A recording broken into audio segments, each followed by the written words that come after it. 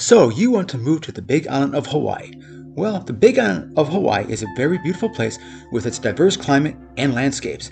It is also very famous for its active volcanoes, Mauna Loa and Kilauea, and to a lesser extent, Hualalai. Due to the constant threat of volcanic activity from its active volcanoes, you may want to ask yourself, where is the safest place to live on the Big Island? Now bear in mind, the two active volcanoes, Kilauea and Mauna Loa, make up 2/3 of the Big Island. Villages and towns within the last 200 years have been destroyed by lava. So this video is about the Big Island of Hawaii's lava zones and what they mean. So what are the lava zones? Lava zones are areas on the Big Island of Hawaii designated by the U.S. Geological Survey to indicate hazards posed by lava flows based on past history of each volcano. A number scale from 1 to 9 is used, whereas 1 is considered the highest threat of lava flows, and number 9 is in the area with the least threat of lava flows. The first one is Lava Zone 1. Lava Zone 1 is basically the highest risk of lava flows, and it consists of the summit and the rift zones of both Mauna Loa and Kilauea, in which repeated eruptions happen numerous times within a human lifetime. On this map, you can see that Lava Zone 1 is a narrow band about 2 to 4 miles or about 3 to 6 kilometers wide on both Mauna Loa and Kilauea Volcano. This is considered the most active lava zone. Now there are some residential areas that lie in Lava Zone 1. In fact, Leilani Estates, pictured here, lies right on top of the East Rift Zone. In fact, eruptions took place here in this subdivision in 1955 and in 2018. Here is Kilauea's Lower East Rift Zone eruption map of 1955, and you can see where Leilani Estates got hit the first time. If you live on Lava Zone 1, either on or next to Kilauea's East Rift Zone, prepare for the possibility of a volcanic vent opening up in your backyard. This footage from 1955 shows just that. Okay, this video is from May of 2018, is another example of living in Lava Zone 1. Expect lava to erupt on the streets. Also, good luck in trying to find homeowners insurance while living in Lava Zone 1. Lava Zone 2. Basically, Lava Zone 2 is next to Lava Zone 1, obviously. About 15 to 25% of the area has been covered by lava since 1800, and about 26 to 75% has been covered by lava within the last 750 years. Lava Zone 2 is mainly adjacent or downslope of Lava Zone 1. Lava Zone 2 consists of the northeast and the southwest part of Mauna Loa, as well as the southeast flank of Kilauea. One thing I do want to point out is 75% of Kilauea's southeast flank has been covered by lava in the last 70 years. Keep that in mind if you want to buy cheap real estate in Kalapana. One of the interesting things about Lava Zone 2 is that lava will flow long distances from the vent, and some of these flows will be as much as 8 miles or about 14 kilometers long and will destroy any structure on its way to the ocean. If you live in Lava Zone 2, you will need to be aware of the fact that if an eruption takes place upslope from you, a lava flow coming your way is inevitable. There is, however, a limited amount of insurance companies who will insure your residence in Lava Zone 2. Expect to pay anywhere from 5 to 8 times of the average homeowner's insurance, and this can amount to thousands of dollars a year. The next lava zone is Lava Zone 3, and Lava Zone 3 is less hazardous than Lava Zone 2. This is due to the greater distance from the vent as well as the topography. A small percentage, or around 1 to 5%, has been covered by lava since 1800, and about 15 to 75% of the area has been covered by lava within the last 750 years. Lava Zone 3 consists of parts of the northwest flank of Mauna Loa, north and south of Hualalai, and along Highway 11 from Hilo to Naalehu, as this is where Kilauea abuts Mauna Loa. When comparing to a normal human lifetime, Lava Zone 3 can be considered a relatively safe place to have a residence. The likelihood of a lava flow destroying any communities located in Lava Zone 3 is very small. The next lava zone is Lava Zone 4, and Lava Zone 4 consists of on or around Hualalai Volcano, on the west part of the Big Island.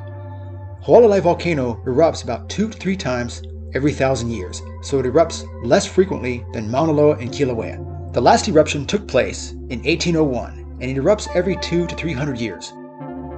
Less than 5% of the land has been covered by lava since 1800, and less than 15% of the land around the volcano has been covered within the last 750 years. However, if an eruption were to happen on Hualalai at any moment, lava flows can reach the sea within hours. And this is due to its relatively steep slopes, as you can see here in the inset. The next two lava zones I want to talk about go hand in hand. They are 5 and 6. And the reason why I would put these two together is because of the fact they have two things in common. The areas in question are protected by topography.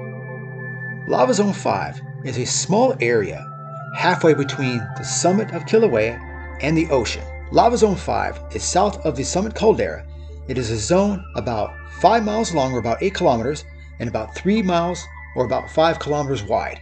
On the north part, it starts just south of Helena Pali Road and ends at the ocean. If you look closely at this map, you will see a small elevation gain or cliff just south of Helena Pali Road. The cliff is anywhere from 50 to 60 feet, or about 15 to 17 meters higher than the road. This alone blocks any lava flows from going farther south of here. Lava has a long ways to go to fill up the area north of the cliff. Probably not going to happen anytime soon. Lava Zone 5 is completely in Hawaii Volcanoes National Park.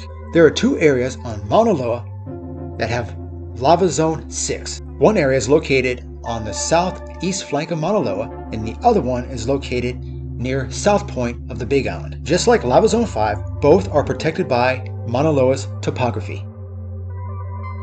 Here in Lava Zone 6, this part of Mauna Loa is protected from lava flows due to topography. And this is for two reasons. Number one, because there is a lack of a rift zone and also lack of weakness on the southeast part of Mauna Loa, just southeast of Makua Ve'oveo caldera. Basically, this is a strong and stable area of the volcano, so don't expect any eruptions anytime soon. And number two, which is the most important factor, is that Makua Ve'oveo's caldera floor is around 500 feet or about 100 meters below its southeast rim. Therefore, keeping any lava that erupts confined either to the caldera floor, or it will flow away from the summit towards the northeast or southwest via its rift zones. The summit caldera would need to completely fill up with lava in order to reach the rim for lava to be a threat to this area. With these combined circumstances, any communities in this lava zone as of this moment will be safe from lava flows for centuries to come. This is the other Lava Zone 6, which is also part of Mauna Loa and is also protected by topography. It is a narrow stretch of land from Na'alehu to South Point, about 12 miles long by 5 miles wide, or about 19 kilometers long by 8 kilometers wide. If you look to the west, you will see a cliff where it drops off around 400 feet or about 120 meters. Now, since this area towards the west is a lower lying area, lava flows will be more frequent. Here's what the South Point Lava Zone 6 looks like. You can see there's plenty of grass and no recent lava flows. Also, other factors keep this area lava free, such as previous lava flows and eruptive vents higher up would divert lava elsewhere. These next two lava zones, Lava Zone 7 and 8, are confined to Mauna Kea. Mauna Kea last erupted 4,500 years ago. It is considered dormant and not extinct. It erupts about once or twice every 10,000 years, so an eruption in the future is inevitable. However, since we're dealing with millennia between eruptions, it's safe here. So Lava Zone 7 is the youngest part of Mauna Kea. 20% of this area has been covered by lava within the last 10,000 years. Lava Zone 8 is the older part of Mauna Kea, and only a small part has been covered by lava within the last 10,000 years. Now, the last lava zone, which is Lava Zone 9, which is the least hazardous area where there be any lava flows. This area is in the north part of the Big Island called Kohala, and Kohala last erupted 60,000 years ago. It is the safest part of the Big Island from any volcanic activity. Kohala is the only volcano on the Big Island that is considered extinct, so the likelihood of an eruption happening in this area is pretty much zero.